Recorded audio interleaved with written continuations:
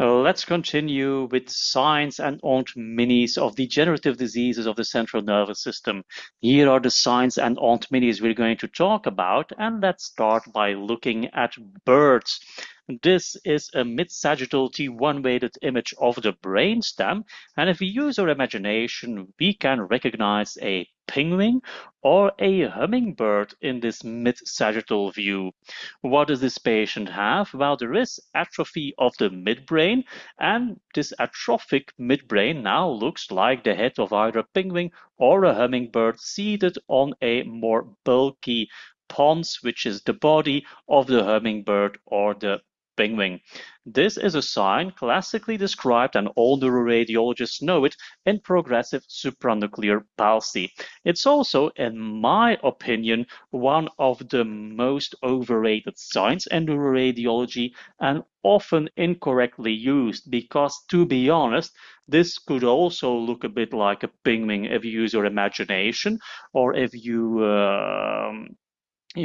just look at the morphology of the midbrain and the pons, despite the fact that in this case, no macroscopic midbrain atrophy is present. If you look at images in the same patient 2 years later, even there we could say it looks a bit like a hummingbird or a penguin if you want it to be, but also here there is no clear midbrain atrophy, maybe a little bit, but you would easily miss it if nobody asked you to look at the midbrain.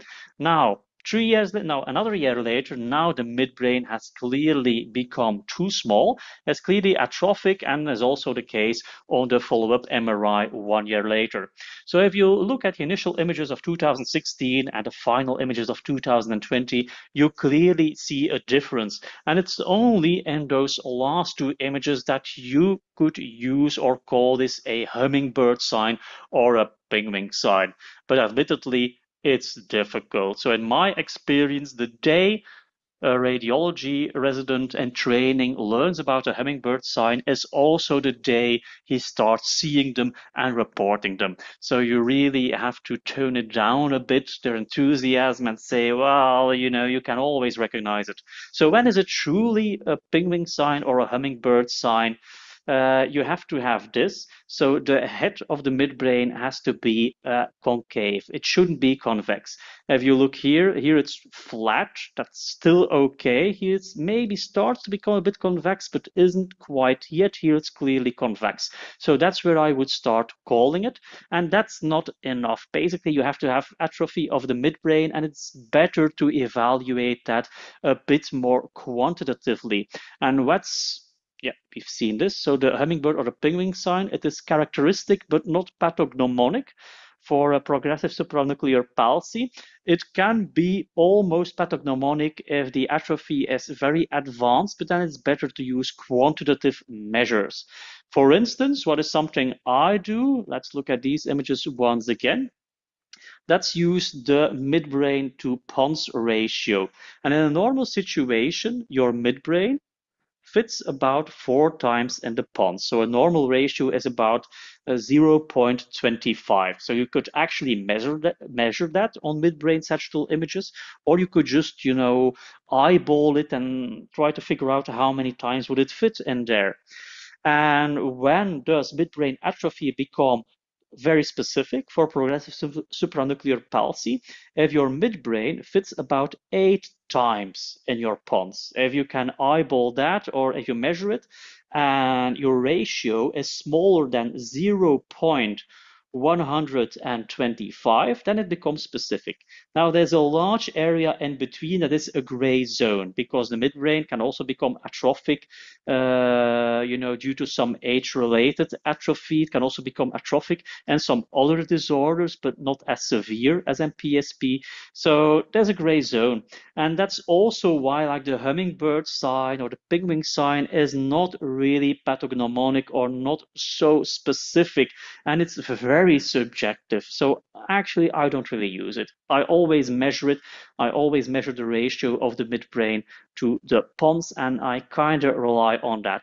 Another sign described in progressive supranuclear palsy is the appearance of the midbrain on axial images. And it is said that due to atrophy, the cerebral peduncles stand out, and now your midbrain looks a bit like Micky Mouse. So we can see the resemblance, but to be honest with you, every midbrain you look at in the actual plane, you can recognize a Micky Mouse head, in that configuration. So don't use it. It's overrated. It's so subjective that it is completely useless. Another sign often described in the literature is the morning glory sign. Also, that sign I find very difficult to use, so difficult that I decided not to even discuss it. Another sign that is more easy to recognize, and I believe a bit more useful, is a so-called hot cross bun sign. It is an atrophy of the pons in which we see a cross, and it looks a bit, your atrophic pons with that cross in between looks a bit like a hot cross bun, as we can see here. Looks tasty, but unfortunately this is a sign of a severe degenerative disorder leading to Parkinsonian symptoms and sometimes also cerebellar and autonomic symptoms. This is the same patient. This is the initial MRI. The pons is not atrophic yet, but we can see signal changes in the middle cerebellar peduncles. These already reflect degeneration of the pontocerebellar fibers, the fibers connecting the brainstem to the cerebellum. And in the same patient, a couple of years later, the pons has become completely atrophic, and we can clearly see a hot cross bun sign over here. And these are degenerated pontocerebellar fibers in the center of the brainstem. This is the same patient, but on sagittal images. So the patient initially presented already with some symptoms like gait ataxia, unsteady and clumsy walking. And on follow-up MRI, we see clear atrophy of the pons, but also of the cerebellum. So the hot cross bun sign is a sign of multiple system atrophy disorder in which there are some subtypes, and this is the cerebellar subtype. It is, however, not 100% pathognomonic, because this feature can also be seen in some other quite rare degenerative diseases, like, for instance, hereditary the genetic ataxias, some of the spinocerebellar ataxias. Now, multiple system atrophy tends to occur in older patients. If you see this sign in younger patients, also with signs of cerebellar ataxia, think one of the spinocerebellar ataxia syndromes, more specifically type 2, 3, 7, or 8. This is also this is a very subtle sign described in a rare disorder. This is the ear of the lynx sign. So we see these areas of signal increase on this FLAIR image next to the frontal horns of the lateral ventricles. These look a bit like these fluffy whiskers or hairs on the ears of this magnificent lynx. And this is a sign that can be seen in hereditary spastic paraplegia. It's a subtle finding. Also, we frequently see caps along the frontal horns of the lateral ventricles, so you should also be careful not to confuse your physiological caps with this sign. It can be a subtle imaging hint of this rare disorder in patients with spastic paraplegia. So if you have a clinical context, so a younger patient with spastic paraplegia, you see this finding, you can consider it a subtle imaging hint, but rarely will this be a pure radiological diagnosis, so rare disorder.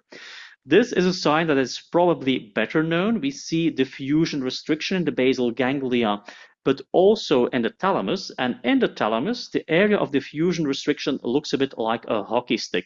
This is called the hockey stick sign. And the same sign can sometimes be limited to the dorsal part of the thalamus, which we call the pulvinar. And when it is limited to this area, we call it the Pulvinar sign.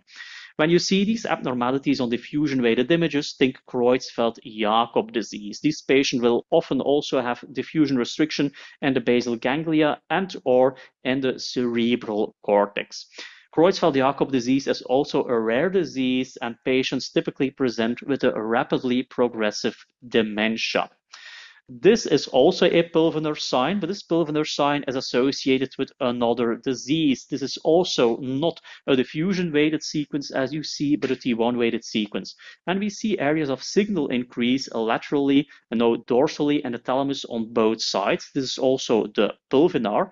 And this Pulvinar sign on T1 is described in a genetic disorder, Fabry disease. Fabry disease is a multi-system genetic disorder, will involve multiple organs, can also involve the kidneys, for instance. And this is also an example of how signs, their importance can vary with time. In 2003, this Pulvinar sign was increased or described as a pathognomonic imaging sign of Fabry disease. About 15 years later, an article was published in the same journal, the AGNR, redefining the Pulvinar sign, and the conclusion is this is as a selective sign. This is actually a rare neuroradiological sign of Fabry disease. So it's more a sign that has some historical merits, but is actually not that useful for the diagnosis of Fabry disease. It's also not pathognomonic. Okay, we're almost through with this presentation. Let's talk about congenital disorders.